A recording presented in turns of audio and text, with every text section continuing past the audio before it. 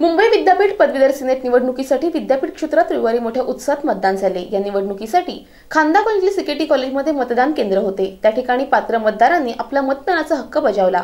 या निवडणुकीत अखिल भारतीय विद्यार्थी परिषद विद्यापीठ विकास मंच अंतर्गत मैदानात उतरली आहे। मुंबई विद्यापीठाची यंदाची पदवीधर सिनेट निवडणूक अत्यंत चुरशीची होत आहे।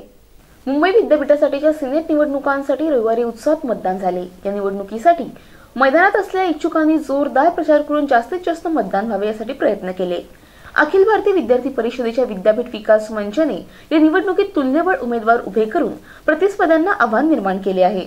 शिक्षण क्षेत्रात रचनात्मक कार्य करणारे, कार्याप्रती एकनिष्ठ असणारे, त्यासाठी वेळ देऊ शकणारे, भविष्याचा वेध घेणारे धडाडीचे प्रगल्भ उमेदवार या निवडणुकीसाठी विद्यापीठ विकास मंचने दिले आहेत। या निवडणुकीत अखिल भारतीय विद्यार्थी परिषदेच्या विद्यापीठ विकास मंचाच्या पॅनलमधील सर्व उमेदवार अपेक्षित मतधिक्य मिळवतील असा विश्वास युवा नेते आणि नगरसेवक विक्रांत पाटील यांनी व्यक्त केला आहे।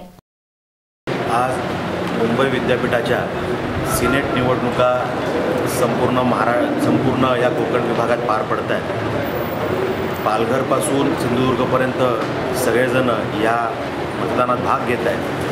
सगळे आज या ठिकाणी आम्ही सीकेटी कॉलेजच्या केंद्रावरती आहोत। पनवेलमध्ये पिल्लेज कॉलेजमध्ये सुद्धा केंद्र आहे। अनेक त्या ठिकाणी वोटर्स येत आहेत, त्यांचं नाव ज्यांचं मतदार यादीत आहे ते येऊन या ठिकाणी आपल्या मतदानाचा अधिकार बजावत आहेत। आणि त्यांच्यामध्ये एक पॉझिटिव्ह वातावरण आहे की अखिल भारतीय विद्यार्थी परिषदेच्या माध्यमातून जे पॅनल उभं केलं गेलं आहे त्याच्या मागे आम्हाला समर्थन द्यायचं आहे। कारण ह्या विद्यापीठाच्या भोंगळ कारभाराचा जर का कोणी पर्दाफाश करू शकतं आणि त्याच्यामध्ये जर का सुधारणा कोणी आणू शकतं तर ते फक्त अखिल भारतीय विद्यार्थी परिषद आणि भारतीय जनता पार्टीच्या विचारांचे हे सगळे परिवाराच्या संघ परिवाराच्या विचारांचे जे काही मंडळी आहेत ज्यांच्यावरती त्या ठिकाणी संस्कार आहेत आणि या भारत मातेला परमवैभवावरती नेण्यासाठी काम करणारे हे सगळी मंडळी आहेत। या सगळ्याच्या मागे आम्हाला उभं राहायचं असं मतदारांची भावना या ठिकाणी ऐकायला मिळते। म्हणून भरभरून या ठिकाणी लोक येत आहेत, मतदानाचा त्यांचा हा हक्क बजावत आहेत आणि त्याच्यामुळे एक पॉझिटिव्ह वातावरण सगळ्यांमध्ये बघायला मिळतं।